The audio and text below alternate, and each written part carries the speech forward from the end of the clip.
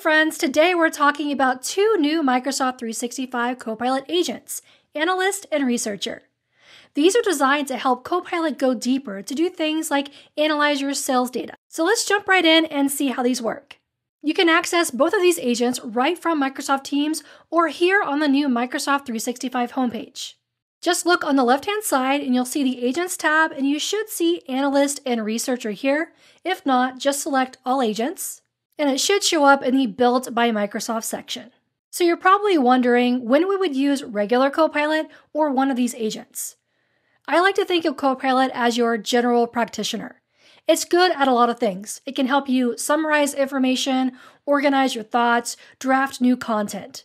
But sometimes you need to call in a specialist, and that's where these agents come in.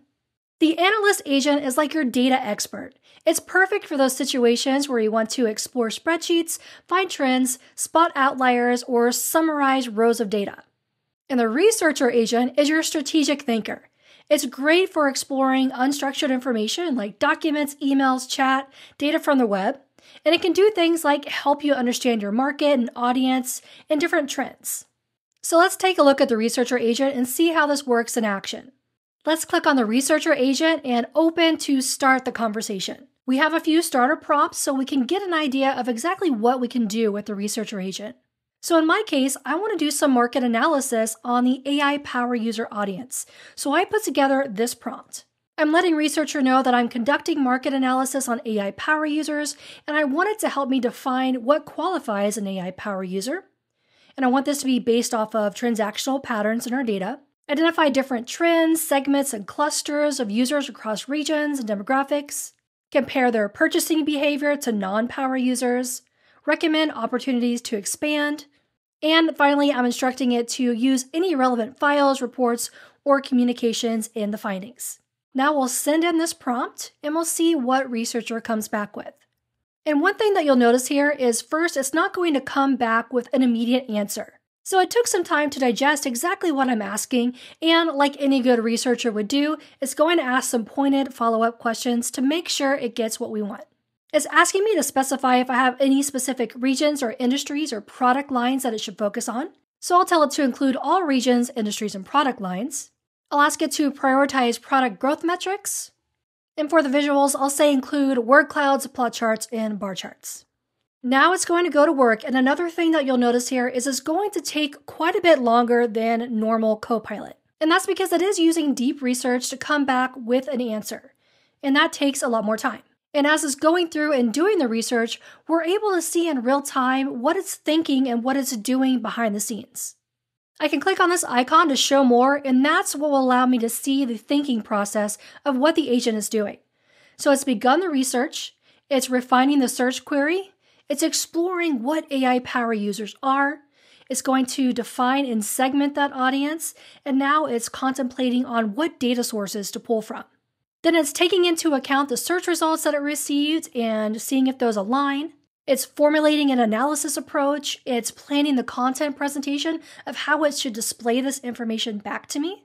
Now it's considering the visual elements to display, exploring different trends, and analyzing data sources again.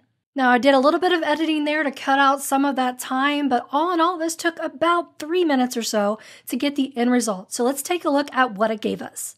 We have a nice executive summary right off the top to summarize some of this key information. We've got some quick visuals here to see the productivity boost of using AI, the global adoption in the top adopter country. As I asked, it's defining what an AI power user is based off its research. It's listed out the trends that I've asked for based off of region. Here's the tie back into our product lines and specific use cases. And we have some recommendations. So as you can tell, much more in-depth than what we would get by using Copilot alone.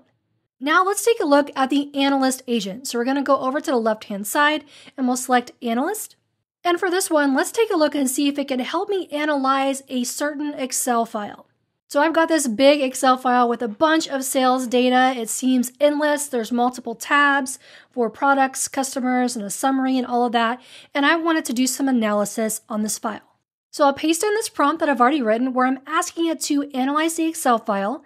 I want it to identify top performing products by region and total sales, detect any unusual patterns or outliers, suggest customer segments, recommend visualizations, and summarize the findings.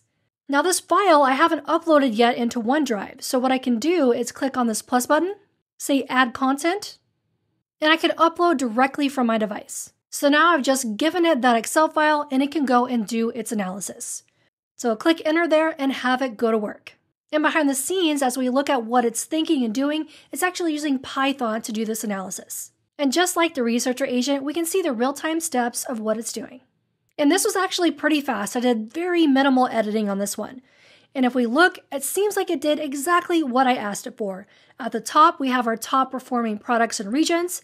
It looks like the West is outperforming all the other regions there. I have my top customers by total purchases. And here are those unusual patterns and outliers. So it looks as far as sales, volume, and pricing that we don't have any outliers, but with product trends, certain products are consistently high performers, suggesting strong customer preference. So that's a good insight. And it's recommended some visualizations, and we see at the end it's actually asking us, do we want it to generate some of these? So I'm going to say, sure, please generate the bar charts. And let's see what it can do for us. So it's going to take that context of the previous conversation that we had, where I passed in that Excel file, and it's going to run through, again, some more Python, and it's going to generate those bar charts for us. And there we go. We have a nice bar chart that I can copy and paste and put in a PowerPoint deck to report up to my leadership. So that, in a nutshell, is the power of the analyst and the researcher agents.